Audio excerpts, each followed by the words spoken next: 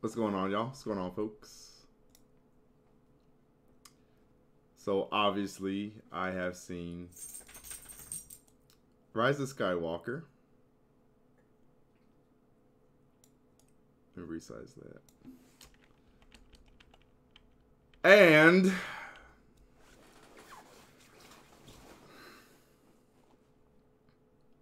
I actually liked it. It wasn't bad. In my opinion, it wasn't bad. And you know, full transparency, I wholeheartedly recognize that maybe yo man, what the fuck? Thanks to the 5 get the subs, man. Appreciate that, dude. I don't have my alerts on this scene here. Let me get that.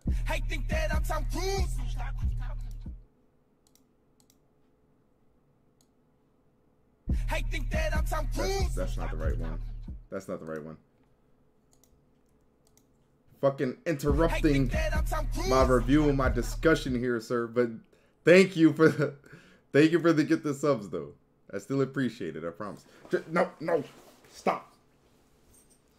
Anyways, yeah, I actually liked it. Now, like I was saying, I wholeheartedly recognize maybe I am giving the movie more credit simply because I was going in with the lowest expectations possible. Simply because The Last Jedi was just heaping of a pile of shit like it was.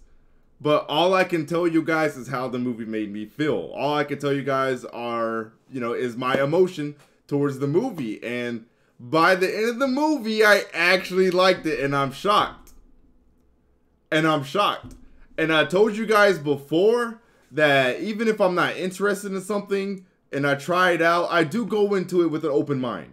You know what I mean? Like, I don't go in there wanting to hate something or like, you know, oh, I'm too prideful to admit that I like it if I actually end up liking it. You know, that's not me. And I told you guys that with Luigi's Mansion. I legitimately hated that game. I went in expecting Rise of Skywalker to be just, like I said, a heaping pile of shit, but it was actually, it wasn't great. Well, it was, I would say good. I thought it was good. Now, with that being said, yes, there were problems with it. Of course, there's problems with it. But the reason why I just can't bring myself to be as harsh on this movie is because of the movie that it followed up. I'm not saying that simply in just a matter of like a comparison context, like, oh, well, at least it's not The Last Jedi, so it's good. I'm not saying that. I'm saying, given what they had to work with, you know what I mean? You got to think about the context. Given with what Ryan passed, you know, tossed over to JJ. JJ did it. This is a fucking miracle. This is a fucking miracle what JJ pulled off. Because by all means, this movie had all the reasons to be a terrible movie. This movie had every reason in the world to be a flop. This trilogy had every reason in the world to burn and crash. But somehow it didn't. Somehow JJ was able to recover from the stupid bullshit that Ryan had done. And the trilogy has been saved. Now, the hell? Double alerts? You know, thanks for that. Mixer host war. So I'm not saying that, oh, the trilogy's great now. I'm not saying that. I'm just saying, like, it's not a disaster now. You know, like, it's not all bad. Like, there was actually, it was saved from being a train wreck, basically. You know what I mean? Again, to repeat, I'm not saying that, oh, the trilogy was actually damn good. Like, oh, damn, like, no, but it was serviceable now. I really feel like JJ pulled up the average that The Last Jedi really sunk, you know, for this new trilogy. I thought 7 was a solid movie. I think it did what it was supposed to do. right? Because it was just supposed to be kind of a reintroduction of Star Wars, introducing the characters, setting up their motivations, their backstories, and it set up all the really important plot points and things that were supposed to be explored by the 2 movies that followed. And then that's the reason why The Last Jedi was so bad, is because it kind of took all those plot points and killed them or ended them. I was thinking ended and killed at the same time, so I said killed it. It killed them or ended them, you know, in just abrupt and unsatisfying ways. Now, so I've seen some people criticize Rise of Skywalker for having retconning, but like, you know, what did you think was going to happen? You know what I mean? Like, The Last Jedi was so bad. Rian Johnson did such a incompetent job with episode 8.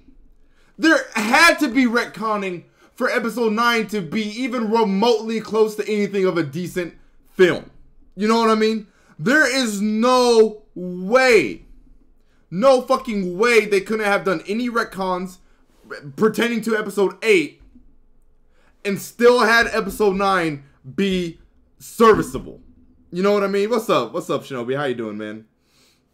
Now with that being said, there are some retconnings that aren't related to episode 8, but I still think that a lot of that was still just kind of due to the episode 8 effect, right? Like, episode 9 couldn't shake everything, you know, that episode 8 tried to like allude to. You know what I mean? Like JJ had to go along with some of the ideas, but I feel like he did his best to try to cover up some of the bullshit Rian did. But enough about the directors and just kind of like general vague things. I'm going to get into like what I like about the movie first and what I didn't like about the movie. And there's a lot on both sides. So what I liked about the movie is that the script, as far as character to character dialogue goes, was so much better in this movie. So much better. Interactions didn't feel so like manufactured and very like forced, right? Like, it felt a lot more grounded and real. You felt the emotions, right? Like, this movie did a good job of conveying to the audience that this core cast of characters, you know, Poe and Rey, like, you really felt their relationship, their bond with each other. You know what I mean? It did a really good job of expressing and conveying that. They didn't try to go out of their way to do these forced jokes. The movie has some like genuinely funny moments, and they weren't. It wasn't this like forced type of like Marvel shit that they try to pull with The Last Jedi, like opening the movie with a fucking Yo Mama joke. You know what I mean? Like, the funny moments in this movie were actually organic. They made sense, right? They didn't feel like they were just, you know, out from left field and just kind of forced. It's like, okay, y'all were trying way too hard to make it funny, right? Like, they felt more natural. You know what I mean? So basically you're saying it was a movie that was directed. Yeah, exactly. Like, so basically what the overall point I'm trying to make is that this movie felt like, as far as the script and like the dialogue, it has some tact to it. You know what I mean? Like, it has some actual tact. It had some, what's another word I'm looking for? It had, like, there was actually, like, content there. You know what I mean? Like, it really felt like JJ really cared. You know what I mean? He was really trying to make a good Star Wars movie. He wasn't just trying to make his own movie and his own little, you know, self-righteous take and, oh, this is what I'm going to do, and I'm just going to use Star Wars as my base for just doing what I want to fucking do, right? It actually felt like JJ cared. You know what I mean? So like I said, I think they did a good job of, you know, with the dialogue, the character interactions. There's a lot of emotional moments. They even had an emotional moment with C-3PO, which they kind of like fixed, like basically like right after or whatever. So it wasn't like as much of a big deal as it could have been. But there was even a moment where they made us care about C-3PO. And I never thought that would fucking happen, that I would care about something C-3PO does. You know what I mean? And I'm being vague right now because I guess this is going to be my spoiler-free section, and then I'm going to go ahead and start getting into like specific things. So yeah, I like that. Another thing, this movie was fucking gorgeous. Like, and that's one thing I can at least give to The Last Jedi, was that The Last Jedi was a good-looking movie too. This movie was probably even better looking. Like, this is a clean-ass looking movie. Now, with The Last Jedi, that didn't matter because everything else was fucking ass. But I feel like this movie had enough behind it to where I could say that the movie looked great, and then that's that. I don't have to like say that, oh, but it doesn't make up for everything else, because everything else was at least okay enough. You know what I mean? But yeah, the movie was gorgeous. Great colors, awesome cinematography. Like, it was a damn good, and it wasn't like, oh, like this scene looked good and this scene looked good. It was like the whole movie looked good. You know what I mean? It wasn't like specific scenes and set pieces. It was basically like the whole fucking time. Even a scene where they're just like in a corridor of a ship. I don't know. Everything just looked really damn good. You know? Lots of modern movies look shit these days, my guy. Have you seen DC movies? Hello? Like some of the older ones? Come on, man. So moving on for that. Another thing I liked, and I'm not going to give full credit to this, but one thing I really enjoyed in this movie was it made me care about Rey a little bit. It's sad it took to the third movie for me to care about the fucking protagonist, but Rey actually struggles. She struggles in this movie. Now, this is weird to say, and it may come off as a contradiction if you haven't watched the movie yet, but for those who have watched it, you know, what's up, Falcon? You know exactly what I mean. But she struggles, but she's still OP at the same time. You know, she pulls a bunch of just like, I can do this, you know, like I'm Rey, you know, like a situation has a problem, but I'm Rey, so I have the magic solution to this problem. So I know that may sound like a contradiction, but I promise it's not. Once you watch the movie, you'll understand what I mean.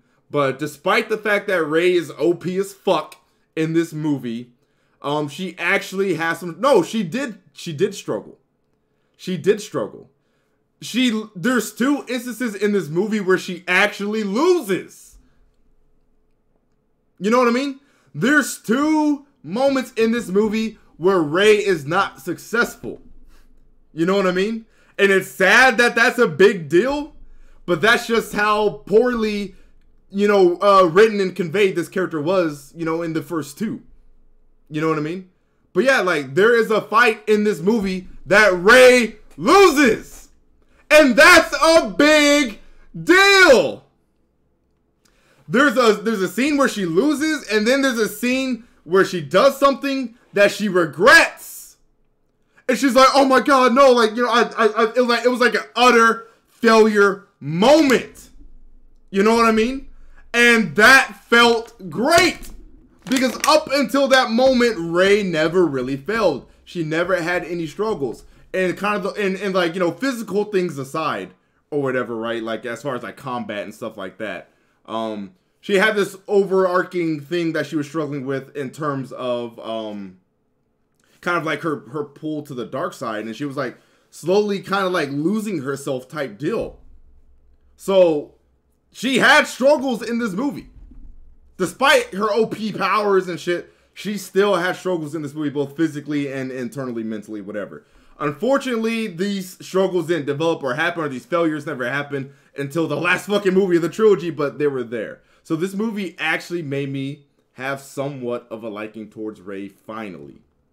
Finally. But like I said, with that being said, she still was OP, and this movie had a lot of just kind of things it was pulling out of its ass. And so that's a good segue, because I believe that's everything I liked about the movie. I love the characters. They didn't have Finn just be this blubbering, you know, idiot, you know, for comic relief, just doing silly shenanigans the whole time, right? Like, Finn was a serious character. He was a soldier, you know, in the Resistance. He was doing things that were meaningful, unlike in The Last Jedi, where his whole arc with Rose was completely useless. And they put, speaking of Rose, they backseated her, which was a great idea, because that character was not necessary, not good at all. So that was a very good decision from JJ to just completely put Rose on the back seat. She maybe had like 7 lines, 10 lines or less in the entire movie, which is a good thing. This is spoiler free for now, but I'm gonna get into like specifics later on. I'll let you guys know when I'm going to get into specifics. So yeah, like I said, they didn't have Finn just be this like, oh, you know, this fucking comic relief, just doing silly shit, you know, shenanigans. Like, no, you know, he was a real actual fucking character. You know what I mean? Poe was good. Poe is the one character I feel like has been actually good for all 3 movies. I think Poe was always a good character. Rey, you know, I never thought was good. I thought Finn was fine in the first one, and then I think they just completely just, you know, comic relief irrelevantized him in Last Jedi, but they redeemed him in this movie. So yeah, I believe that's everything I liked about it. I love the character. The dialogue was good. Dialogue between characters was good. It did a good job of showing the interpersonal connections, you know, with the characters, and it did the characters justice.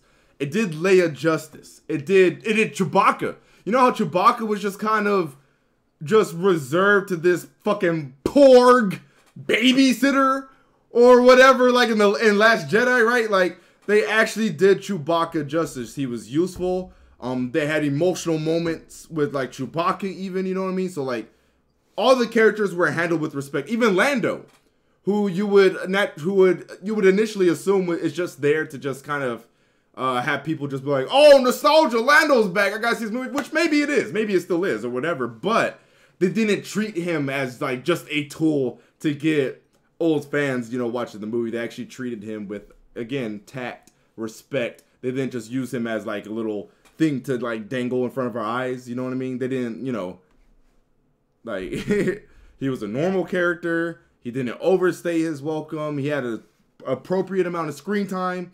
You know what I mean? I think they did him well. Okay, so I'm pretty sure that's everything I liked about the movie. And it actually had a lightsaber duel, which wouldn't be a thing you would even bring up until The Last Jedi happened, where there wasn't a single lightsaber duel in that movie. But I mean, there was a throne room scene that I guess was supposed to be the replacement for that, but it's still not lightsabers. So what did I not like about the movie? Okay, so there's quite a few things here. Like I said, Rey is just in complete God mode. She just, what's up, Lucilin? I'm not into the spoiler sections yet, but yeah, if you just want to go in completely fresh, yeah, you might want to dip. But I appreciate you tuning in. So Rey's completely God mode. Now, like I said, she still struggles in this movie despite that, which I'm appreciative of. But the reason why I'm still bringing this up, and it still kind of irked me, is because she is, again, using powers very proficiently that she has not trained for. She has not been trained. She is using, like, legendary force powers. Sith or Jedi, mind you. I guess that was a little bit of a spoiler. But, you know, Sith or Jedi, she's using them without, I'll get to that in a second. She's using them without any lick of training. Powers that in previous movies and in the extended universe, whatever, which apparently is no longer canon, but whatever, that you know, Sith Lords and Jedi Masters have been like, oh, it takes years and years to practice and train with. Like, she's just doing them. She's just fucking doing it. And then she also conveys some powers that she never actually uses in combat. So there's in the beginning of the movie, she's kind of like meditating, trying to connect to, like, you know, Jedis and stuff, you know, dead Jedis, and she's like levitating in the air, you know, like frog style, you know, right, and like levitating rocks and shit. So like she could full on levitate herself, but she doesn't use that in combat. And there's like a couple other things she doesn't use in combat she totally could. But like I said, I don't want to get into that. I don't want to get to like super specifically spoilery yet. But yeah, like Rey's powers are just out of control. She can do these things just cause, and no training.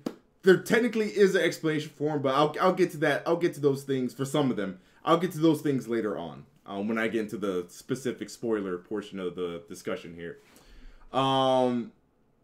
Another thing, we all know Palpatine is back, because that's not a spoiler. That's in the trailers, whatever.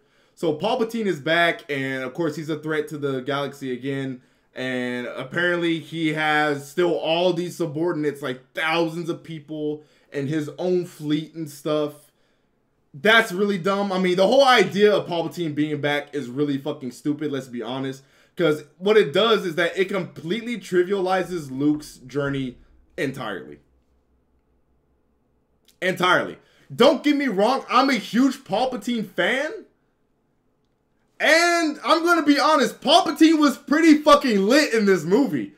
I'm going to be honest. But, like, I always enjoy seeing Palpatine because, like, I love Episode 3. Episode 3 is my favorite one because of Palpatine.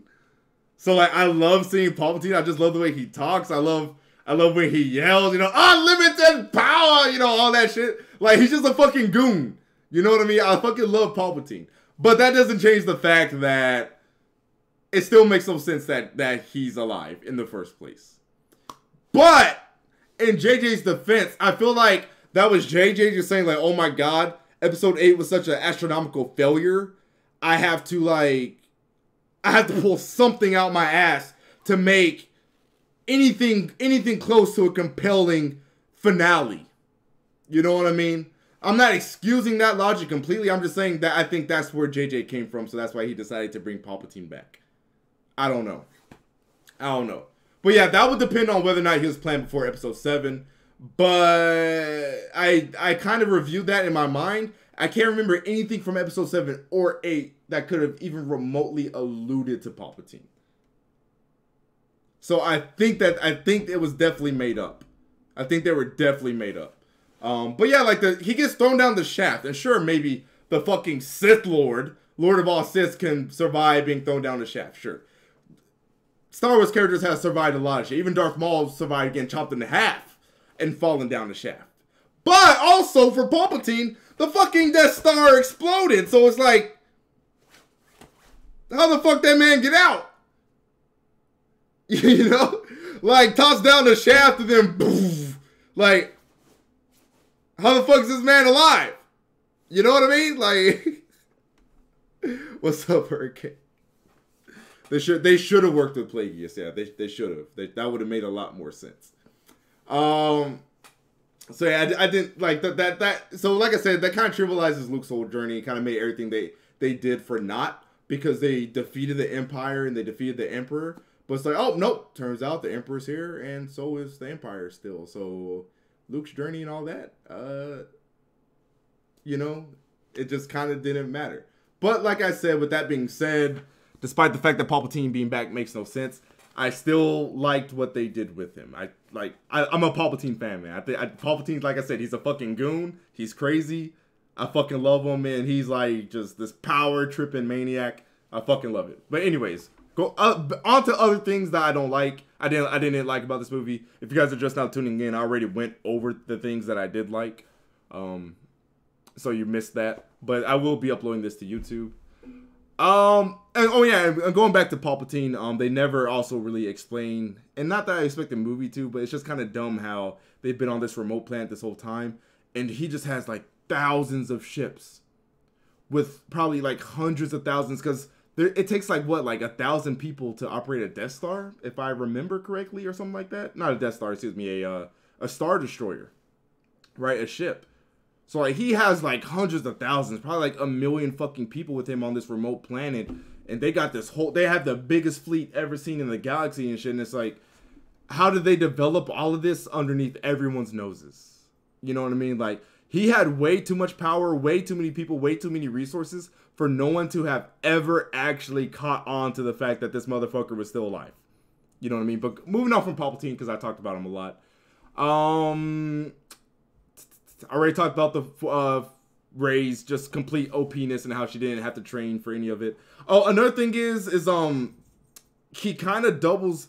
One thing I did like that JJ did is that, like I said, there's a couple of concepts that Ryan did in episode 8 that unfortunately JJ decided to like retain and double down on, which he shouldn't have. But I guess that was just him trying to be a little bit respectful to Ryan. You know what I mean? So for instance, this movie introduces new force powers, right? In which you could technically say that 8 alluded to him, but JJ didn't necessarily have to piggyback off of it and take it to the extent that he did. You know what I mean? So you guys know how in episode 8, when Rey and Kylo were having like the Force Discord chat, right? Or Skype call, right? How there was to be like raindrops coming to the other person if the other person was in rain.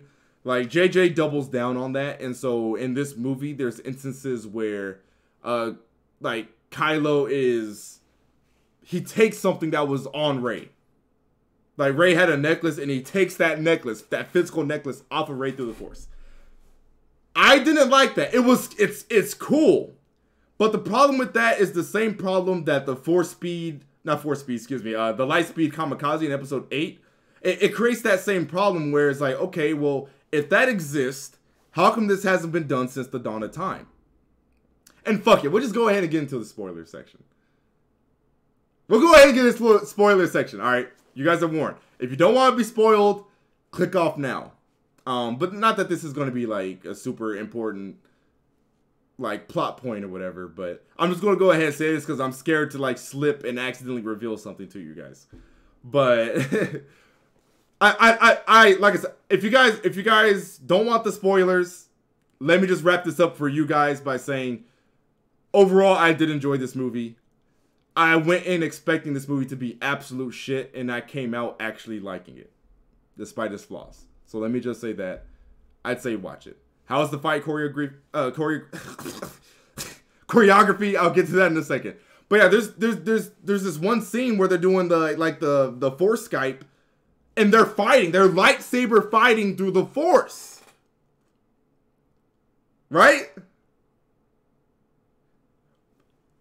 And that might sound really cool, but like I said, like that creates the problem of like, okay, why hasn't this been used since the dawn of time? You know what I mean? Like instead of going into these ships to infiltrate a ship and try to go in and fight a Sith Lord, why not just Skype call the Sith Lord and just duel him from afar? Just like the Sith Lord is sleeping, right? And you just force Skype into his room and just kill the motherfucker, right? Like that's what it does. So it just, and that is, like I said, it's the same thing as the whole Lightspeed Kamikaze. It's like, okay, well, if one ship going into Lightspeed can take out a whole fleet, it's like, how come no one's been doing that this whole time? Why not just make a bunch of unmanned ships to just take out all the fleets? You know what I mean? But y'all go ahead and talk about the choreography. It was okay. It was okay.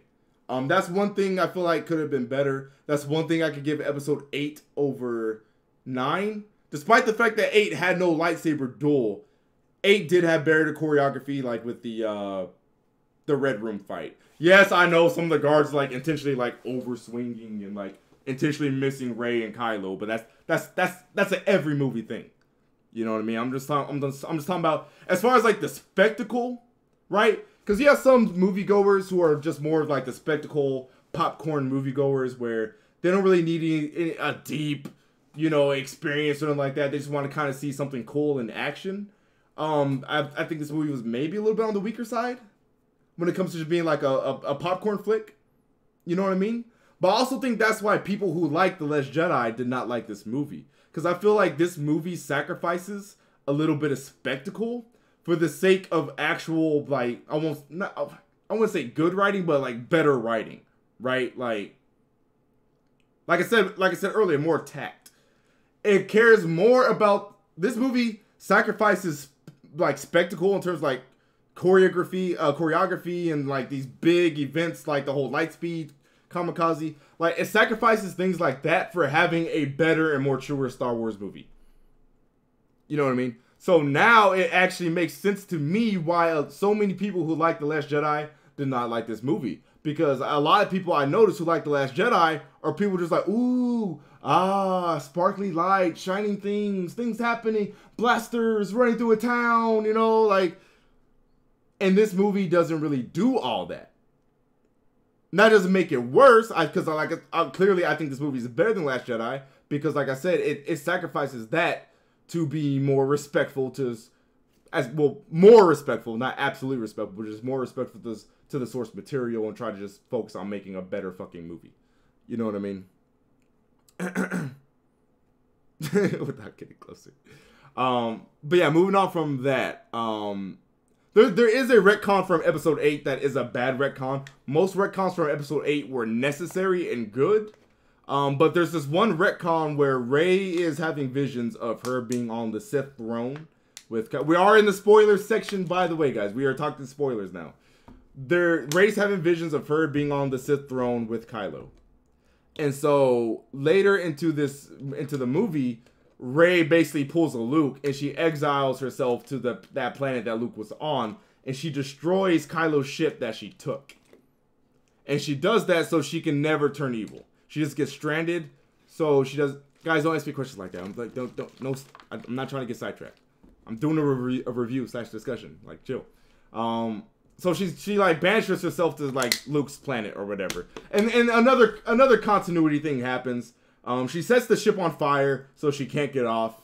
And then she throws her lightsaber into the fire to get rid of the lightsaber. And then Luke's Force Ghost hand comes out and catches the saber. Again, this is another instance of breaking continuity and introducing a concept that had no business being introduced. Because now what JJ is telling us is that Force Ghosts are physical. Or they can make themselves physical. You know what I mean? Like, in episode 8, I thought Yoda summoning lightning was crazy. But like, okay, maybe you can have some influence over nature as a ghost or whatever. Like, whatever. But in this movie, they straight up, not even insinuate. They show that Force Ghosts can straight up just pick up a physical object. In the real living world. Not through the Force. Trump took my food stamps. Oh my god.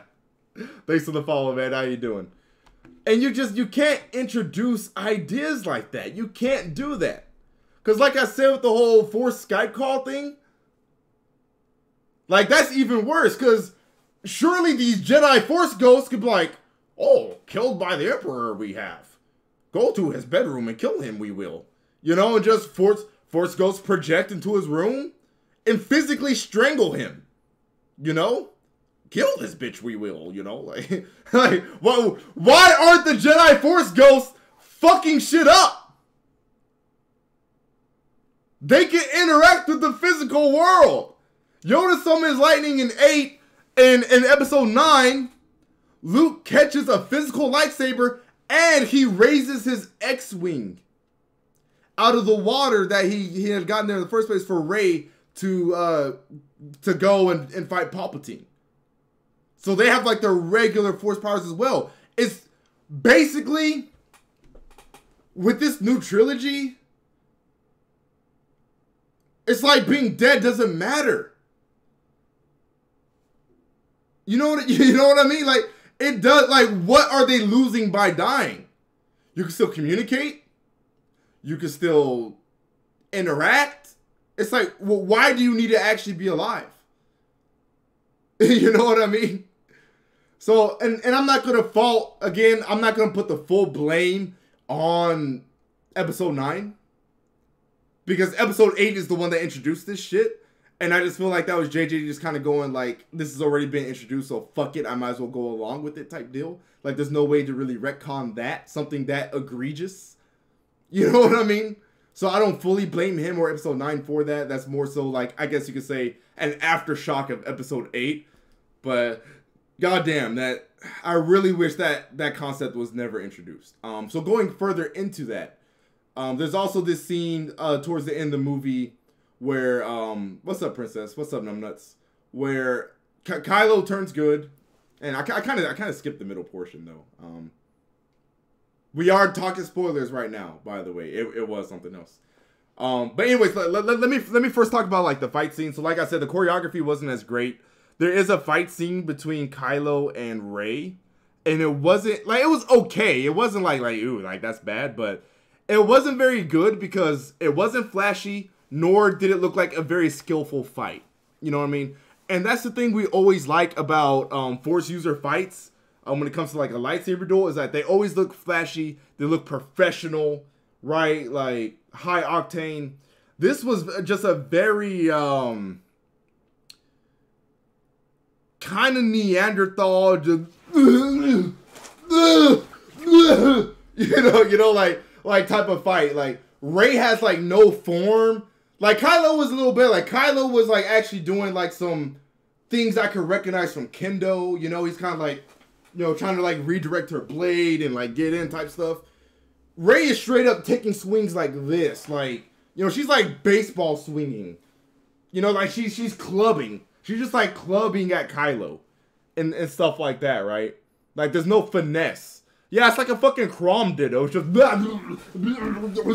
you know, like, you don't have to mind your spacing. You have stupid frame data. Like that was Rey and some of Kylo in this movie. So like, so that's what I meant about the choreography not being as good, is that the fighting felt just a little kind of just, like I said, primitive Homo sapien, Neanderthal, just, let me kill you with glow stick, you know, type shit.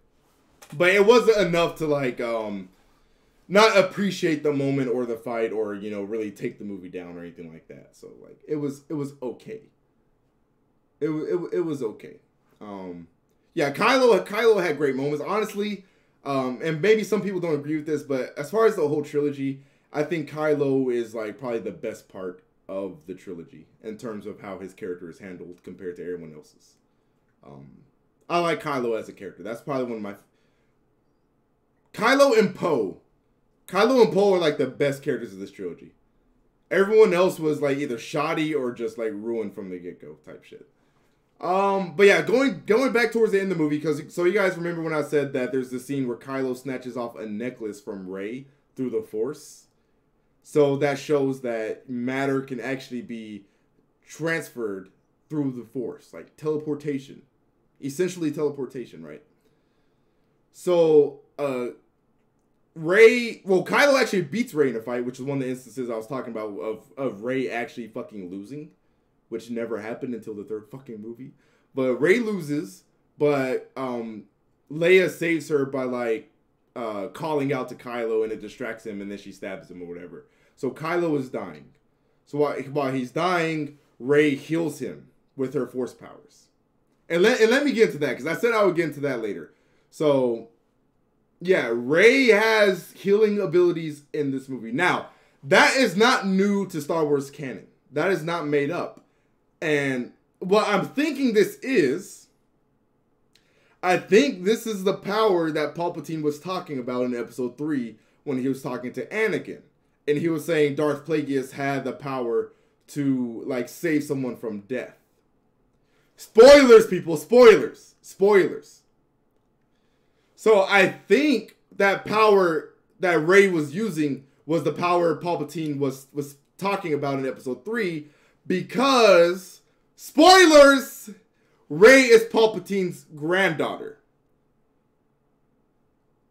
So, don't get me wrong, like, I understand her ability to learn that technique, but that's the thing, she didn't learn it, she didn't train for it, right?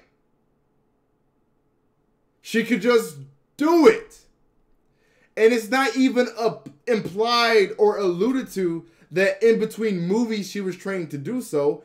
And if they did allude to that, that wouldn't be good writing, and that would also be another contradiction in continuity, because the Jedi do not possess that power. That is a Sith power. That, you know, healing sounds nice and like, you know, light magic, but it's a Sith power as opposed to a Jedi one. So Leia did not teach her that. You know? Dude, I warned spoilers, man. I totally warned you so many times these days. Like, come on, my guy. Come on. I said we're in the spoiler section like 20 minutes ago. So yeah, so she's just healing people, and she has this power she didn't have to train for. No one even told her about. She could just kind of do it. That scene where she's like, you know, pulling the ship down because she thinks Chewbacca's on this carrier because he's been captured. She accidentally force lightnings the ship. It's like, I can excuse that a little bit because she did that on accident. And she's like the granddaughter of Palpatine, so the whole prodigy thing going on. But it's like, still, I'm pretty sure force lightning is something you still have to be trained for to do it to that degree where you can just explode a fucking ship. You know what I mean? But yeah, actually, so let's actually talk about Rey being a Palpatine. I like that. I actually like that. That is one story element in this trilogy I think was really cool and I really enjoyed. That is, so you guys know how like the Last Jedi apologists, they always say the Last Jedi was so great because it was so subversive. Oh, it did so much you didn't expect. Who cares how stupid it was? You didn't expect it, right? Like, no, like, subversion isn't automatically good. It has to be good, sensible, logical subversion, right? That's how you do subversion. You know what I mean? Like, despite the fact that Palpatine being back is really dumb and it makes no sense and it trivializes the original trilogy in the first place, yada yada, that is how you do a smart subversion. Because this whole time, everyone always thought that Rey was of noble lineage, right? Surely she was related to a good guy. You know, maybe she was a Kenobi or a Skywalker somehow or something, right? No, turns out she was the granddaughter of the whole mastermind behind all these movies. So I did think that was cool.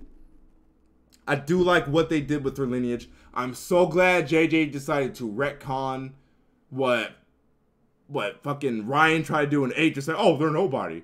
And see, this is supposed to be a story element that just shows that you don't have to be a special someone to be someone. You could just be someone. Like, fuck, that was boring. That was such a boring conclusion. I'm so glad JJ looked at that and was like, nah, fam, this is what we're doing. I really appreciated that.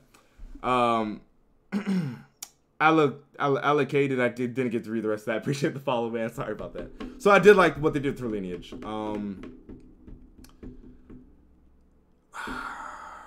Let me think what else. Y'all let me know what I haven't brought up or what I haven't mentioned yet. I mean, why wouldn't Palpatine have had sex, right? He is the Senate. I mean, you know, like, if you have all the power in the Emperor in the Empire, you don't think you're gonna fuck a couple of women? Like, if you got all the power in the galaxies, like, you know what? Well, why not? You know, why not?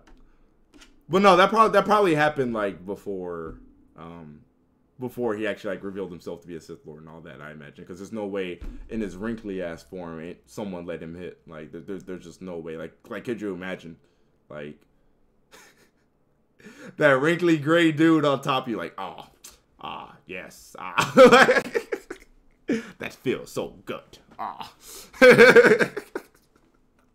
Unlimited power! Let me not talk about that. No one wants to think about that shit. Anyway.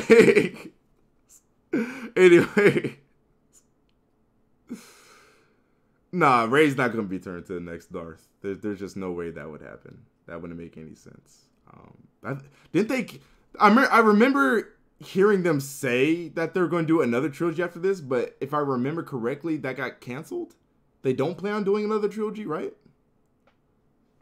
One second, let me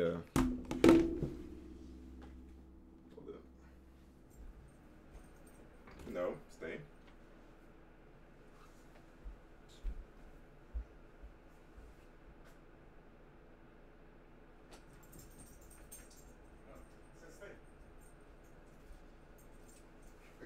Oh, by the way, guys, sorry, I have to make sure my door is locked. By the way, I'm not gonna be streaming tonight.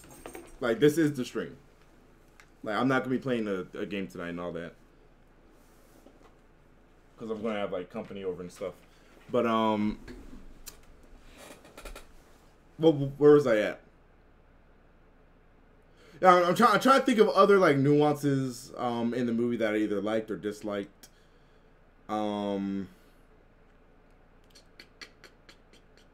I don't like so I still retain that I think the movie did the characters justice and treated them with respect. It treated Chewbacca with respect, Leia with respect, Lando with respect. and whatnot. But with that being said, yeah, we were talking about cis sex, yeah. One thing I didn't like about Rhea is how she just kind of oofs like Luke did. Like, I don't understand why she died. I don't understand why she died.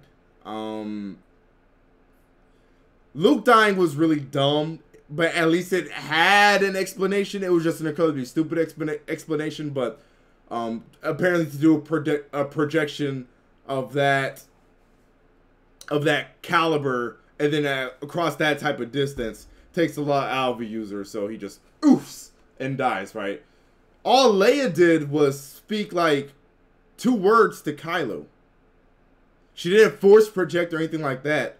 She just called to him through the Force, which is a very regular and common Force ability that's always been exhibited in the movies. But for some reason, that makes her die in the same way that Luke did. You know, despite how stupid it is that Luke even died from that, it's like, that's still more logical than Leia, right? Because, like, Luke projected, you know, I guess you could say, I guess we keep making Skype comparisons here, but he projected audio and video. Leia just did audio, but she oofed.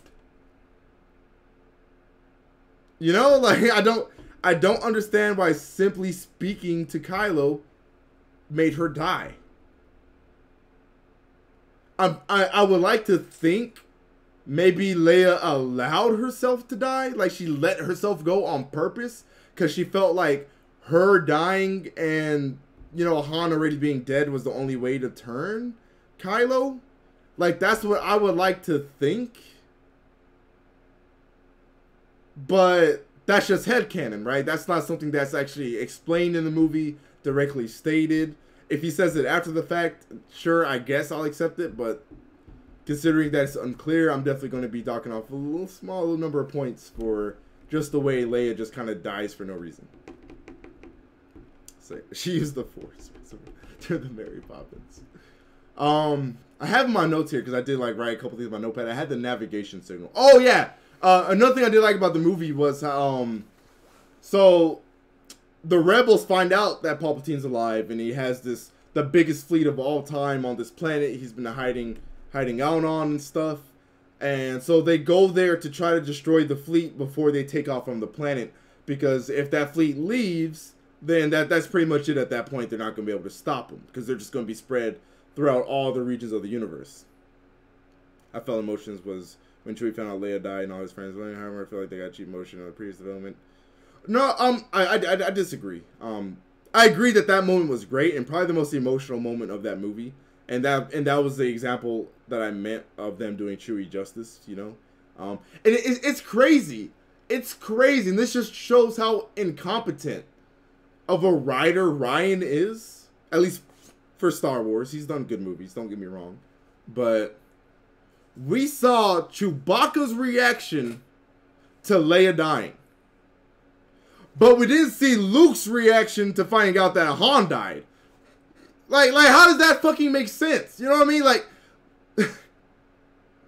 you would never think that would happen. You would never think we would miss out on a Luke reaction to a friend dying, but get the Chewbacca reaction to another friend dying. You know what I mean? So, considering the emotions we got from seeing Chewie beaten up by Leia being dead, like, imagine how we would have felt if Ryan included Luke's reaction to Han. You know, have Luke start tearing up, red eyes, like, you know, no, can't be, you know, something, right? Like, but like, no. He's just like, hey, where's Han? Scene skip. Like, Ryan, what are you doing? Like, that's really fucking important to that character. But anyways, yeah, so they go to the planet to stop the fleet from taking off. And it's one of those moments where the movie makes this arbitrary rule that the ships or the fleet can't do something just because. It seemed like JJ just needed some way to make them beating this new empire attainable. You know, Ken, thanks for the follow. But yeah, I disagree that it was just Chewbacca. The C-3PO moment, although Ice Ski, this is a follow man. The C-3PO moment was emotional. Yes, they kind of gloss over it and make it basically irrelevanize that scene. But when it happened, it was a little emotional. I was like, oh, you know, C-3PO, you know, whatever. There's like another that I can't think of right now. Probably between like Rey and Kylo. Yeah, like Rey and Kylo had like, you know, a moment or two. But yeah, so they make up that rule that, oh, the ships can't take off without the navigation beacon, like, guiding their takeoff process. Like, those things wouldn't be localized on these ships. So, the First Order catches on to the fact that they're trying to destroy the beacon. So, instead, they transfer, I guess you could say, the navigation hub, or the center navigator, to one of the lead ships in the fleet. So they're like, so the rebels find out, and they're like, oh, so we'll just have to destroy that ship then.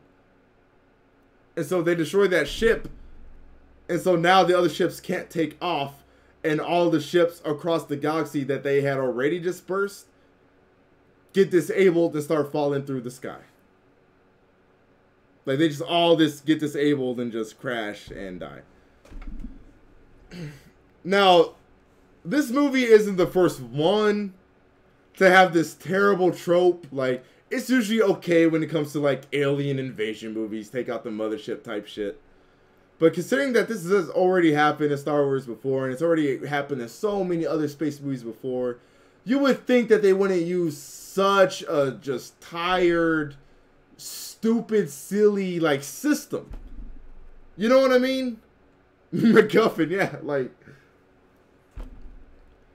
These are supposed to be the most technologically advanced ships ever seen in the Star Wars universe, right? So, like, previously in Star Wars canon, you needed something the size of a moon to have planet-destroying power. You know, that being the Death Star. These ships apparently have underbelly cannons that are capable of destroying a planet in one shot now. Which is kind of bullshit within of itself. But sure, let's go ahead with it, right? Palpatine just has insane technology he's been developing on this planet, right? He's cloning. He's basically a dead body being animated by this machine he's hooked up to, whatever. He's found a way to shrink the power of fucking Death Star into a ship cannon. Sure. Ebony, come here. Let's roll with it.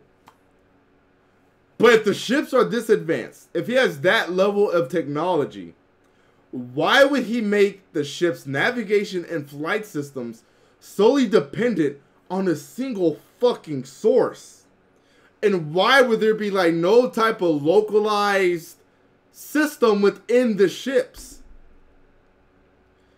Maybe I could run with the other ships being on the planet being reliant on the lead ship getting them out. Because I can't remember exactly what it was called. Maybe you guys can refresh my memory.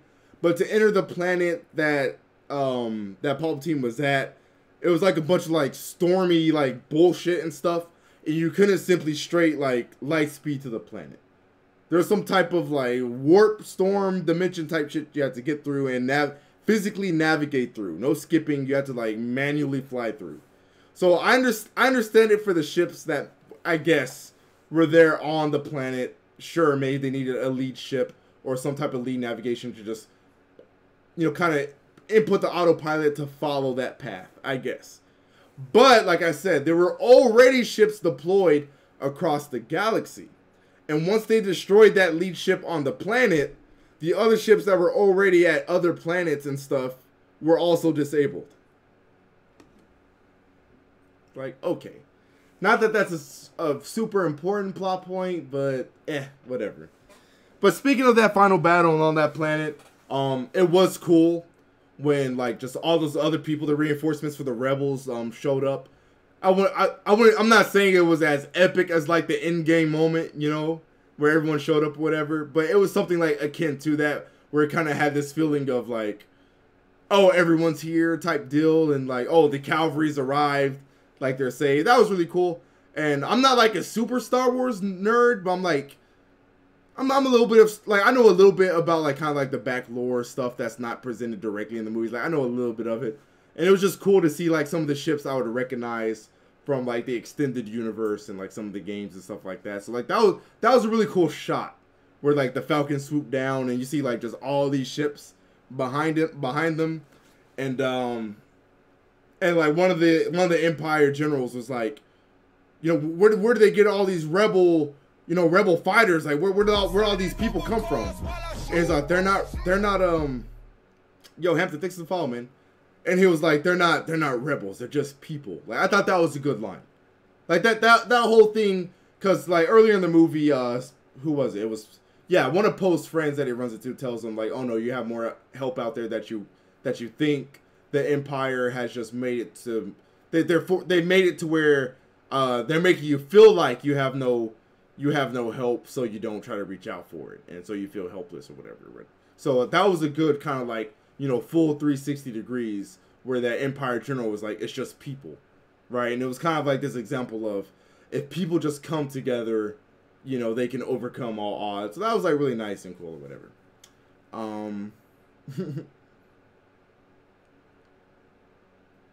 Did I talk about the teleportation thing? I think I did, but then I got sidetracked. Yeah, so, oh, yeah. So, like, I was getting to that when I was talking about how Rey uses force power she never trained for. So, I already talked about how she can heal without training for it. And apparently, it's also a Sith ability. But towards the end of the movie, in, like, the third act, she also, like, puts her saber behind her back.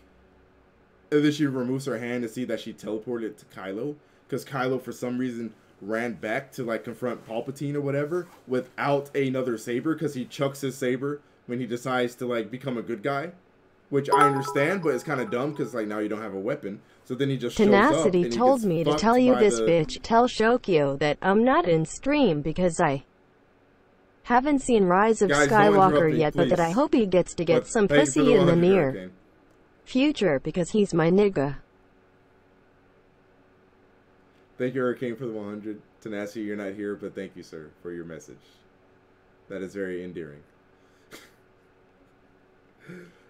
Anyways, don't interrupt me. I appreciate that, kitten. Happy holidays to you, man. What was I saying? Yeah, so like she teleports the saber to Kylo to help him fend off the Knights of Ren. And I just like, it was another moment where like it's a cool ability, but again, it's just like the light speed kamikaze thing from episode 8 that General Holdo did, where it's like, it's cool, but now you fucked up. You know what I mean? It's cool, but now you fucked up the continuity. But with that particular scene, it was worse because it's like, not only does that reinforce that the Jedi could have done a lot of things that they haven't done before, but also Rey didn't train to use that ability. She's never trained for it. She doesn't know how to fucking do it. She just needs to do it. And because of the need, she ends up being able to do it. And that's just really fucking annoying. I was fine with Snoke being just a clone. I think that's one of the good... And I know that wasn't planned by Ryan or whatever. I know it wasn't. I think that was another good retcon by JJ. I think JJ salvaged that situation well, because he played off of what Ryan did, but he rejected it at the same time, which was incredibly smart. And what I mean by that was, in episode 8, Snoke is just kind of treated like a nobody, when clearly he was supposed to be a somebody. So JJ looking at it as like, okay, how can I fix this problem? Okay, yeah, so I'll make it to where Snoke is a nobody, but I'll explain why he was a nobody, right?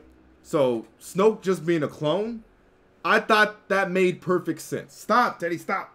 Not right now. Stop. I thought it made perfect sense, because that it makes the way he was just dispatched in episode 8 less offensive. You know what I mean? Because we were like really mad and rubbed the wrong way that they would just kill such an important, who we thought was like the overarching villain of the whole entire trilogy. We were kind of rubbed the wrong way that they would just off him so easily and abruptly like that. The second movie before the climax of the trilogy. But by making him a clone, right? It makes it okay. It makes it more okay. Because the whole point was that he was a puppet to begin with. He was just a Come here, Teddy. He was just a tool literally created by Palpatine in the first place. You see what I mean? So it makes the way he was dispatched and just irrelevantized in 8 more appropriate and acceptable. So I'm okay with him being a clone. Stay in here. Teddy. Stay. I don't trust him running the house or running around the house like that, because whenever he's house trained, but only in his main place of abode. Like, sometimes he likes to tinkle like on certain corners and shit and furniture. So I don't like him running around the house. But anyways, yeah, so what are my thoughts on the trilogy as a whole? Can I name one WWE wrestler? Yeah, it's kind of off topic, but like, I don't know, Big Show, the fuck? Anyways, I don't think this movie's like, I don't think the movie made the trilogy good, but like I said earlier, I think it saved it from being a complete and total disaster. I think the only unwatchable movie is The Last Jedi. Last Jedi aside, no, I will always use Irrelevantized. I thought The Force Awakens was a solid watch. And I think, given the cards that JJ was dealt with, I think JJ did a good job with Rise of Skywalker. I won't say he did the absolute best he could have, because like I said, I still pointed out and covered a lot of continuity errors and things like that, things he could have avoided and whatnot. But still, just given the train wreck that was The Last Jedi, that was a pretty good recovery, I would say. That's probably as good as we could have gotten for the most part. You know what I mean? So maybe I'm looking at it the wrong way. Maybe I shouldn't think about. Come here, Teddy. Maybe I shouldn't think about it within the context of episode 8, but it's just really hard for me to remove the context of episode 8 when I'm thinking about my overall thoughts on this movie and how it was structured. You know what I mean? But yeah. After this movie, after actually coming out of Rise of Skywalker, generally liking it, is this like an actual cartoon, like an actual thing from like? I don't know. That's like a fan thing. I thought so. I thought the movie was going to be awful. I came out actually liking it. And it made me salty because I was like, damn, okay, so if the follow-up to episode 8 could be a movie that I liked, how good could this trilogy have been if Ryan never got involved and JJ just directed all 3 movies? You know what I mean? Like, it really made me salty that they fumbled with episode 8. Because if they didn't fumble with episode 8, this could have been a great trilogy. Of course, it wouldn't have touched the original or whatever, but it could have been genuinely great. But I would say overall, this new trilogy is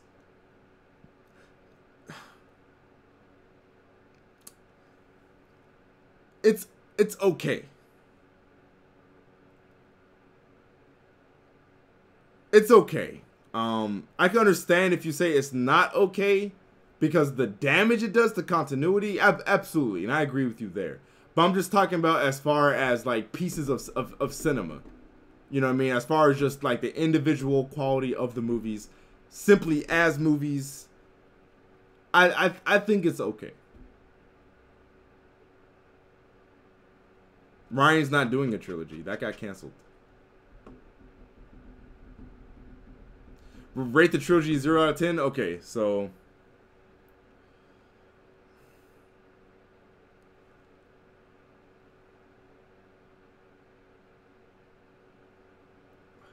you guys know my scale. My scale is like, if I give a movie 5 out of 10, it's pretty like, it's watchable. Like, you can at least watch it and get through it. Is like my 5 out of 10. So, if I were to rate the whole trilogy, I give it like a 6.5.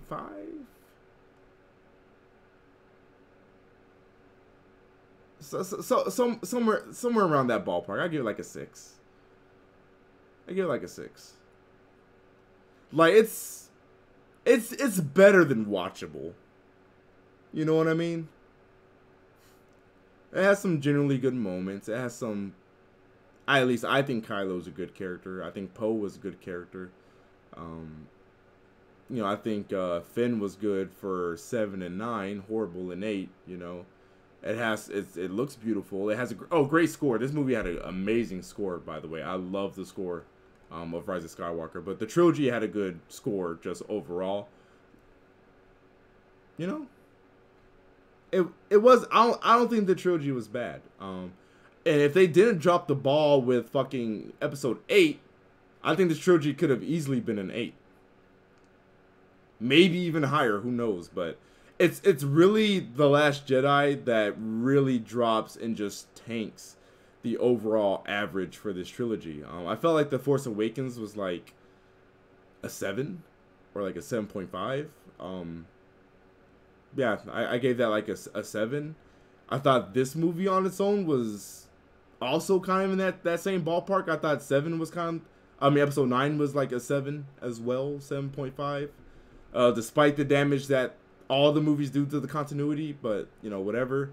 That's just kind of like that's just something that's just been established in this trilogy, right? And so you can't. It's not really like it's like I was saying earlier. I can't fault 9 for having these continuity errors because 8 was really the one that started that shit to begin with, and a lot of things JJ just simply couldn't escape. You know what I mean? So. Yeah. We should still kick out Kathleen, yeah. We still should. Because it still wasn't great, at least not in my opinion. It still wasn't great. Like, I should never be watching a Star Wars movie and just be like, it was good. I actually liked it, right? Like I'm talking about Star Wars here. You know what I mean? Like, you should never feel that way about a Star Wars movie. You know?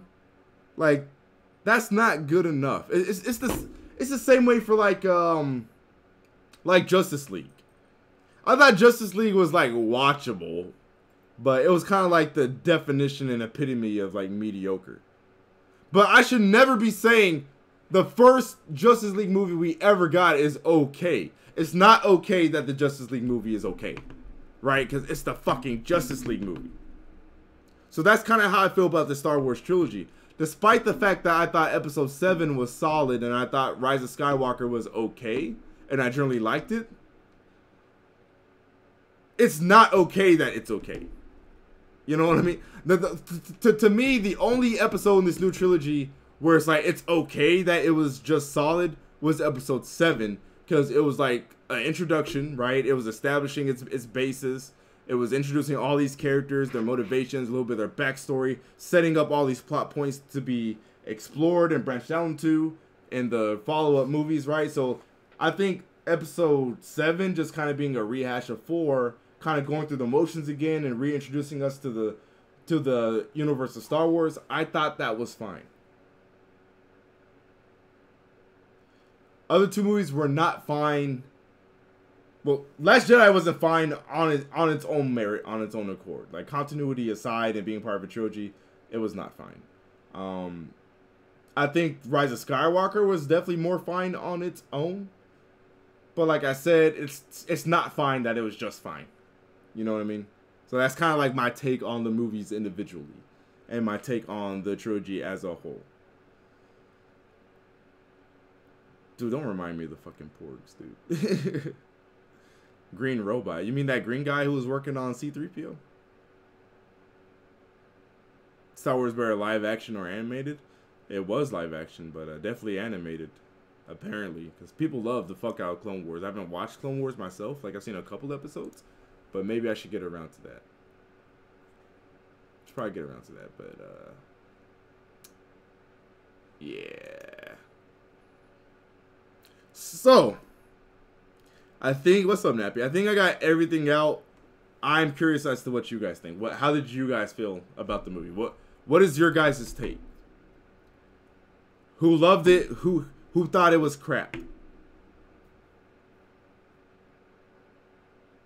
You thought it was hot shit?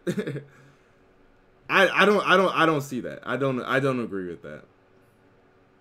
But that's your take. I don't think it was hot. I don't think it was hot shit. I think it was actually very very okay. I thought it was very decent for what it was recovering from. A fanfic the entire way through? That's weird that you would say that, because I felt that way about 8. I didn't feel that way about 9. 8 was the fanfic. 9 to me kind of felt like an apology for the fanfic. Like, that's how I view 9. I view 9 as like a lot of the things that JJ was doing was like he was clearly trying to make up for that shit. You know what I mean? Like I thought episode 7 was shit. Really? Okay. I mean, that's not the first time I've heard that, but I thought 7 was fine. What's up, Answers? How you doing?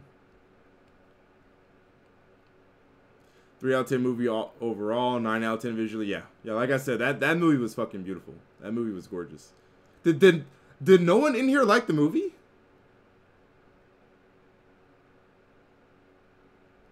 Did nobody in here like episode 9? Like, really? For Glory, don't get banned. Nothing said meh. I think the more recent Star Trek movies are better than this new Star Wars trilogy. Wow, there's not a single person in here who actually liked it. I'm shocked. Okay, Carbon said solid. Very underwhelming, mediocre. Okay. Well, I wouldn't say I'm not shocked because I thought the movie was just great, because you guys heard what I said. I listed tons of problems and flaws, but I'm just saying, as far as like the quantity of people are in here, you know, just based off of like, you know, probability, I would think that there'd be more people saying they enjoyed it.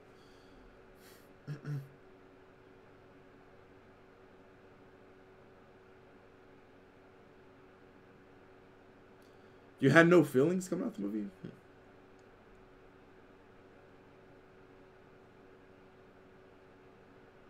Yeah, no, I saw you say that earlier, Scribs, and I think that's kind of accurate. Like, this movie felt like Suicide Squad to me. Well, I'm kind of scared to say that, because I know a lot of people think Suicide Squad was trash, but like, it's like, I like Suicide, like, I acknowledge all the problems with Suicide Squad, and it was nothing amazing.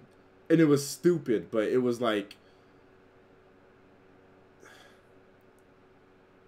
It was still okay in its stupidity type deal. You know what I mean? It's one of those things where it's like, if you just take it for what it is, you can actually enjoy the movie. You know what I mean? And that's kind of what I did with 9, because... And like I said, I kind of... When I first started the stream, I was like... Maybe it's just because I was going in with the worst expectations of all time. You know, maybe that's why I'm a bit more positive towards the movie than you guys are. But, you know, it is what it is. I was constantly thinking about it within the context of the entire trilogy, within the context of the movie it was following up. Considering what it was following up, considering that episode 8, like, killed and ruined so many plot points set up in 7 and all this stuff. I think 9 did, like, you know, like, it did the best job it could have, following up that piece of shit that was The Last Jedi. You know what I mean? Suicide Squad is like a good, perfectly fine, enjoyable movie if you just go in just expecting a bunch of silly DC villains doing some fuck shit. You know, just, you know, like, not expecting super serious and meaningful, in-depth, you know, narrative bullshit and all that, like.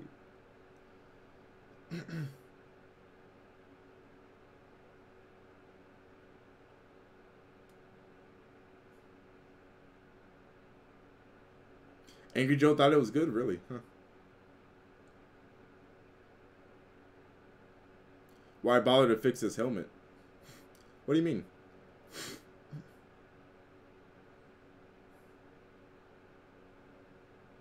Okay, so Carbon, you did enjoy it. Okay. So it seems like me and Carbon are the only people in here who actually enjoyed episode 9. Huh.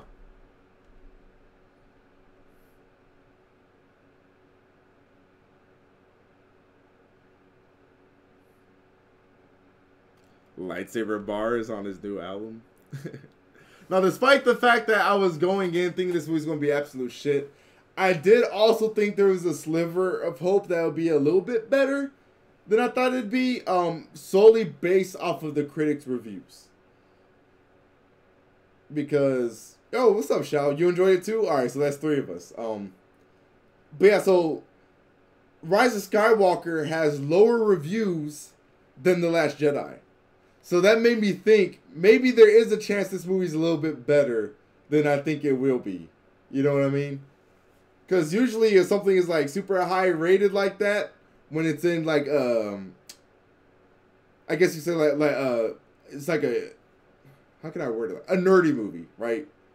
It's a movie within the realm of like nerds and geeks or whatever. If it's highly rated, that's a problem. You know, when it's like super highly rated, when it's getting like an 80 or 90 average, like that's the fucking problem, right? Because typically speaking, these critics they're not like us, right? They're not the nerds, they're not the geeks that are into these things. So a lot of them think it's like lame and whack or whatever, right? That's why we don't have any MCU movies that have like an 80 or 90 like that. You know what I mean? Because it was like, oh, superheroes, you know, like that silly goof shit. You know what I mean? So the fact that it was lower rated, I didn't believe it, but it put the thought in my head, maybe it could be a little bit better, because I'm seeing critics not liking this as much as The Last Jedi. Because The Last Jedi was less about being a Star Wars movie and more about being its own thing, which is good for non-fans, but bad for fans, right? And then I also try to do so many like real-world narratives and tie-ins and, you know, some political stuff. So that's why the critics enjoyed Episode 8 so much. So when I saw the drop in the score with Episode 9, I was like, Episode 9 probably dropped a lot of that shit. You know what I mean?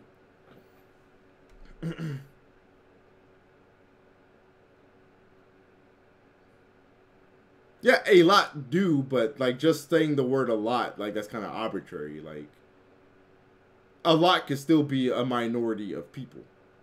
You know what I mean?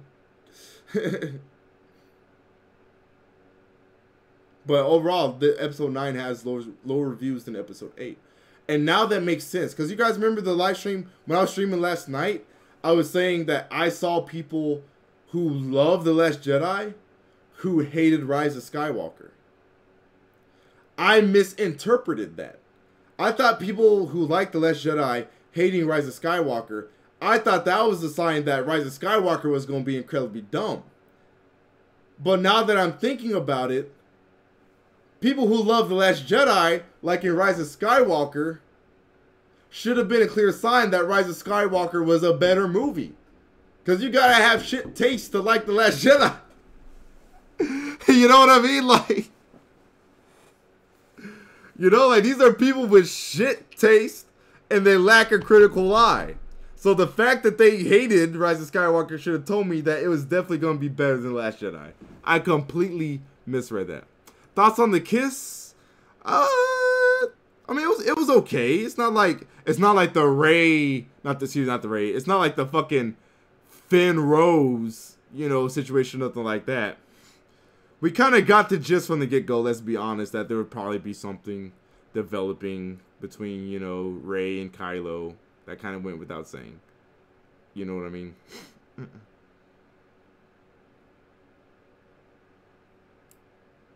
Alright, Jay, you fucking weeb. Don't call games art. That's dumb. What? Games are absolutely art. General Hux wasted. I mean, was he ever really that important, though? You know what I mean? And what else could they have done with him that would have been satisfying or even meaningful? I'm fine with what they did with Hux. I mean, he never mattered anyways. You know what I mean? Oh, thank you. Yeah, Dorino. That's another thing I forgot. There's something I forgot to write down in my notes, and that's what it was. So of course, you know, we're doing spoilers this whole time. But just in case anyone's coming in, we are speaking spoilers. So there's this whole thing where they're like falling in that like quicksand type black stuff, and Finn is like, Rey, I never told you. And then he goes like under the quicksand, and Rey, and they end up surviving. And Rey's like, so what were you going to tell me? You're about to say something. And he was like, I'll tell you, you know, privately or in a private or some shit like that. And they repeat that again later in the movie.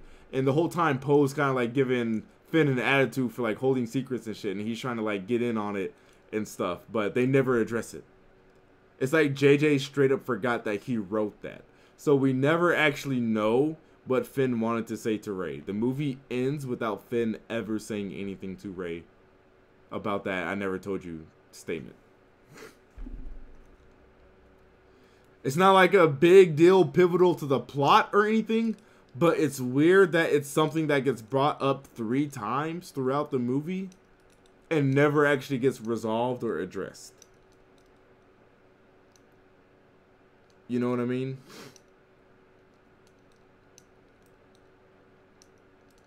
Finn had her needs. But I'm just going to assume Finn loves her. You know, I think that's like pretty like clear and abundant, but it's like let him say it. You know, like make that happen. Let us see him say that. It couldn't be him being force sensitive. That wouldn't be a secret like that. There would be no reason to hide that information. Why would that be oh, I'm about to die, so let me say this thing finally reveal. Rey, I'm force sensitive. Like no, that couldn't have been it. That doesn't make sense. Like that's just one of those really? Oh, that's cool type things. That's not a grand reveal, and we kind of assumed that they would do that with Finn in the first place. Like, you know, before episode 7 came out, we thought Finn was going to be the one that was going to become a Jedi. Remember? Because all the promotional trailers and the art, you know, they had Finn holding the saber, and they always had Rey just holding her staff. This, you know, before episode 7 came out, we always thought that Finn was going to become force sensitive in the first place. Don't want to see Star Wars or Kingdom Hearts? No, I don't want to see Kingdom Hearts, period, anymore, honestly. I'm going to be honest with you guys. I'm burnt out on Kingdom Hearts. I'm so burnt out and I'm good. Okay, guys, are they doing another saga? Is that confirmed? Like, I heard about them doing a trilogy, but I can't remember if the trilogy was canceled or Ryan doing the trilogy was canceled. Like, he was canceled from doing the trilogy. I can't remember the news. But one thing I remember that for sure there was a point in time where a trilogy was confirmed. But either Ryan got canceled from the trilogy or the trilogy itself got canceled, and I can't remember which one it was. They couldn't let the black guy be a Jedi. Good, they should have got fired because Game of Thrones season 8 was Star Wars episode 8. There's something up with the number 8. Real talk, Shokyo. This movie was definitely better than Last Jedi, but Rise of Skywalker, as much as it was fun to watch, had so many plot holes to the point of just pretending like the sequel trilogy never happened. Yeah. To fully enjoy this movie from a story style, I agree with that. And thanks for the 200 bits, by the way. To fully enjoy the story, it's one of those things where like the suspension of belief that you're required to have is just kind of, it's a level that's just way too fucking high. Kind of like with Spider-Man Far From Home, like that movie really insults the audience's, the viewers' intelligence. You know, it just really does. But the reason why I'm not giving it as much crap for the plot holes it has is again because of the cards that episode 9 was dealt. You know what I mean? Like, so that's why I can't. I'm still giving it crap for it, just not as much as I would. I'm not making it as such severe negatives as it could be. You know what I mean?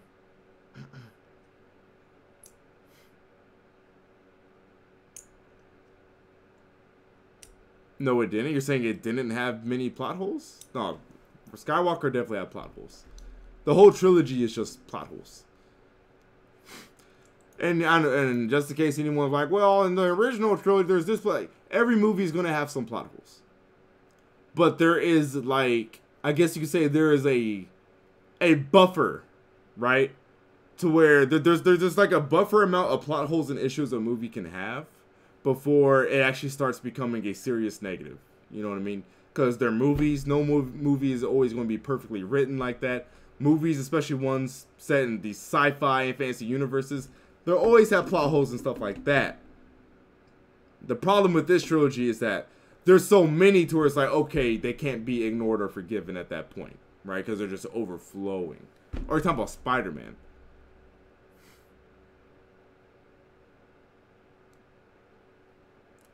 Are you kidding me, my guy? Are you kidding me, my guy? Okay, so this is kind of getting off the topic, but like I said, it's these fantasy, superhero, sci-fi movies and stuff. So of course there's gonna be silly, ridiculous things. Oh, why don't they just do this? How did nobody see that? Yada yada.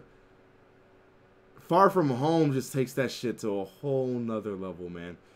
Peter does all this shit just in like pure, plain, public view where anyone could fucking see him and nobody fucking sees him. No, the fucking bus scene. Come on, man. The fucking bus scene. Yeah, I'm gonna go see Black Widow. Come on. That bus scene was one of the most ridiculous things I've seen, even for superhero movie standards. That scene was fucking ridiculous. And I really felt like whoever the fuck directed that movie was trying to tell me I grew up wearing a helmet.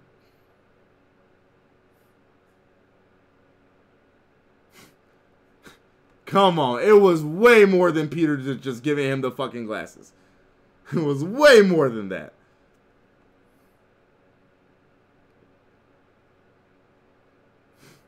Should have had a bigger role? Nah. The less amount of Force ghosts in these movies, the better. Because clearly they didn't know what the fuck to do with these Force ghosts. They don't have any established rules with these Force ghosts. So like just anything kind of goes. And I would say that's the biggest problem with episode 8 and 9 is that they just don't seem to care about establishing any type of rules or limitations. Or if you're going to go ahead and convey that there's no limits to the power of the Force, at least make it a rule that people have to work towards unlocking these limits, you know? Like it's kind of weird to make this comparison because I'm going from Star Wars to fucking anime, but like for Saiyans, right? Like Goku. Saiyans are limitless. There are no rules that really prevent them from doing shit, but they at least have to train and get their asses beat and work towards it. You know what I mean? With episodes 8, well, not even episode 8 and 9, because I mean, Rey starts doing shit from the jump in episode 7. So like in this whole trilogy, the Force has no limits. You can do whatever you want with the Force, and you don't have to train to do these things. If you can think about it, you can do it.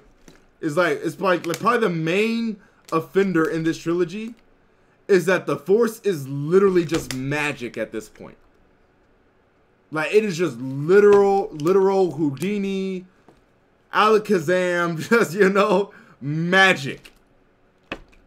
As to before, the Force was, it's like, yeah, it was always kind of like kind of a spiritual thing, but it's also like scientific a little bit at the same time, you know? Like there was a scientific explanation for the Force. It's how did Obi-Wan explain it? He said it was like a living force field that surrounds and also penetrates all living things. You know what I mean? Like, it was like a literal physical force. In this movie, not in this movie, in this trilogy, it no longer simply feels like a physical force. It just feels like it's just a source of magic. It's like chakra, or chi, or nin. You know, something like that.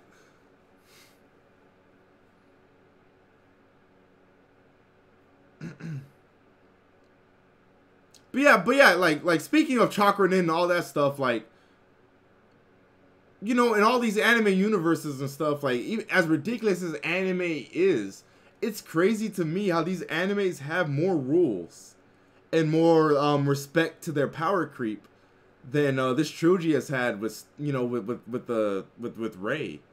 You know, it's kind of crazy. Like, I mean, we're talking about these ridiculous animes where characters are like universe level threats and they're flying outer space and teleporting and all this shit.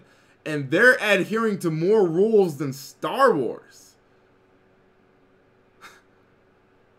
Why does Dragon Ball Z adhere to more established rules than Star Wars? Like, if you think about that, that's kind of crazy. I started watching episode 1 of Witcher, actually, Melodic, last night, but I had to, like, stop it, like, a third in because I was, like, tired and going to sleep. So I'm going to have to kind of rewatch it again. But it seemed really good based on what I've watched so far. It seems really fucking good.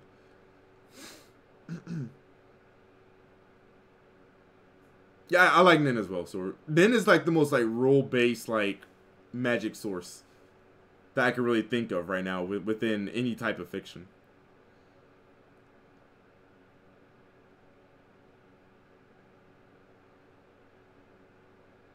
Yeah, that seems to what have happened. That seems to have been what happened here. And like I said, like, it wouldn't be so bad to just have just willy-nilly any force power type shit popping up. It wouldn't have been so bad if at least Rey had to work for it. But that's really the main offender, is that there's just no work for it. Like, okay, sure, we can teleport things through the force, but at least let her practice it. At least let her be like, oh, wow, that's something we can do. Let me meditate, or, like, you know, something. It's sure it'd still be an ass pull that she can obtain that level of power within the same movie, but like, at least she tried. You know, at least there was something she had to strive for. But Ray's just like, oh, that's the thing. Okay, Oh shit, I'm doing it. Like, you know, like, come on, man. Come on. Come on, man. Yeah, like I said, like, the Force was always a scientific explanation. It was never this the Force was never a magical just source of power. It was a physical force. It was the Force was something just as real as gravity. You know what I mean? Unless you're a flat earther. But it was just as real as, like, gravity. You know what I mean? It was just manipulating a physical, real force that existed in the world. That's what the Force was. But being able to teleport things through the Force, like, that doesn't make sense. That doesn't make sense. The Force is like a field around living things. How does that translate into taking an inanimate object and sending it somewhere else via UPS air? Like,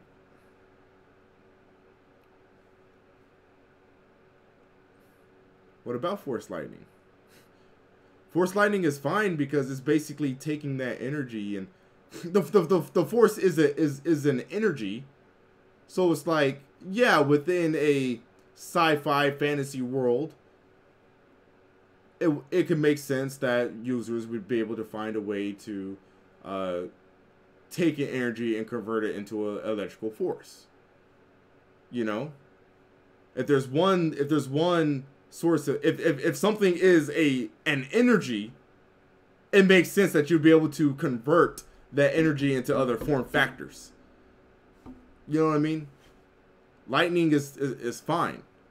Teleportation is not, because lightning is still physical, right? They're taking a physical force and all they're doing is translating it into, translating it into a different form factor that is also still physical.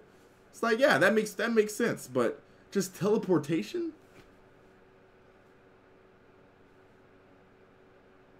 Like, you know, I don't quite get that. I don't get that. Rey was just poorly written, but now they're using her unga bunga as the point of her character, like she's just the force to be reckoned with, like Superman. Nah, I don't think that's what they're going for. I just think they just forgot to write a good character. But like I said, the Force, not the Force Awakens, excuse me.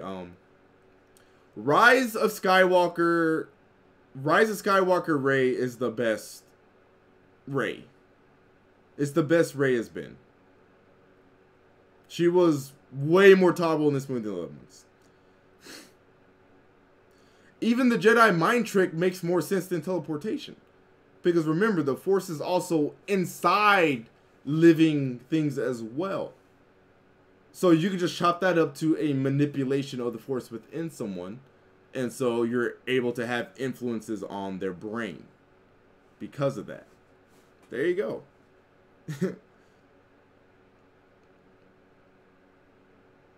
Y'all can't compare that type of shit to teleportation. You got to remember, someone's mind is linked to a physical object, being the brain, right? Like, your mind is linked to your brain is linked to your body. If you have these midichlorians and, you know, the Force is around and inside every living being, then, yeah, it would make sense that you'd be able to manipulate the Force to manipulate the brain to, in effect, manipulate someone's mind. There you go. Teleportation doesn't make sense.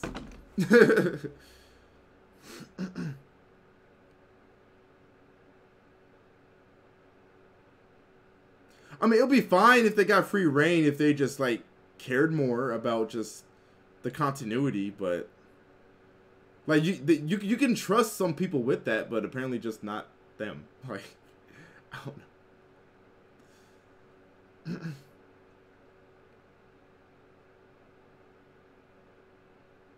Yeah, I know what teleportation is, but the Force doesn't manipulate those things. Is the thing. Like, the Force manipulates, like, you know, living beings, physical objects. I can't think of a time or way where the Force has bent space or altered time.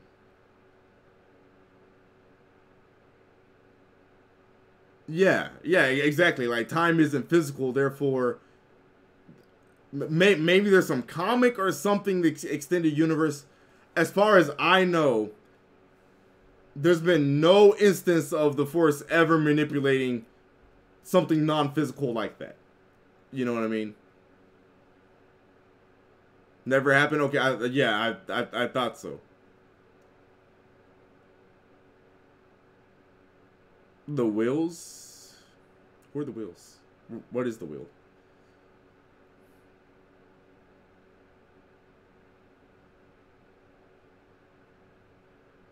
Oathkeeper, the movie's really flawed, but I did enjoy it overall, is my general take. And I'm not so harsh on its flaws because I think it was pretty solid given the hand it was dealt. That's my general take of episode 9.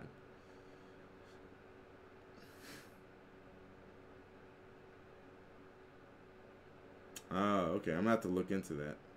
See, now that this trilogy is over, I actually started watching some, like, YouTube Star Wars videos and stuff. I'm actually gonna, like, get into reading the comics and things like that. Like, I actually want to get into Star Wars. Like, really, really. I've always liked Star Wars, but it was mostly just kind of like, I was a fan of the movies. Now I'm going to actually, like, watch the comics and read the comics and shit like that. But yeah.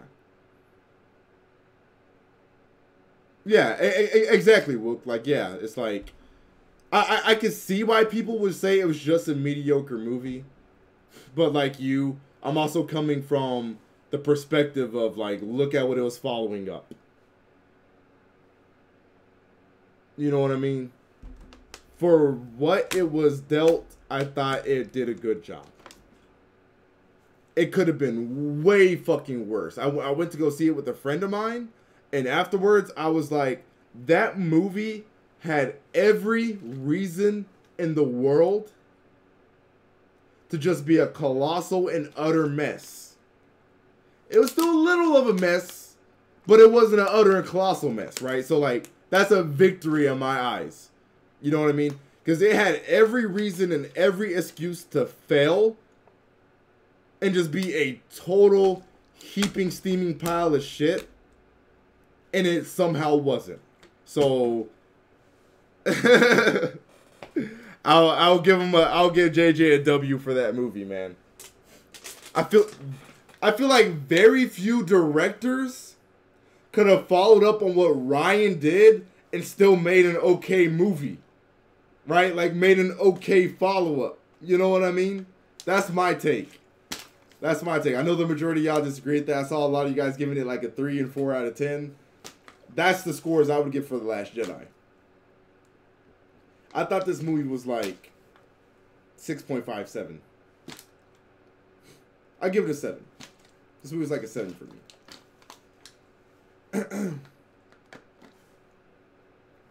Could have had Brie Larson. Yeah, we could have saw her like flying around. Which would have soloed the whole fleet. But yeah, guys, I think that that just about wraps everything up. Agree, Melodic, yeah. Yes, and that's another example of what I was saying, how like I feel like they did the characters justice in this movie. They did every character really well. They did Han justice, Leia justice, Kylo. You know, the relationship and dynamic between Rey, Finn, and Poe. Like, characters were well done in this movie. Very well done. And, you know, like the love they had for each other and the camaraderie and all that, it was very tangible. For me, anyways. It was very tangible. It was convincing. The actors did a good job.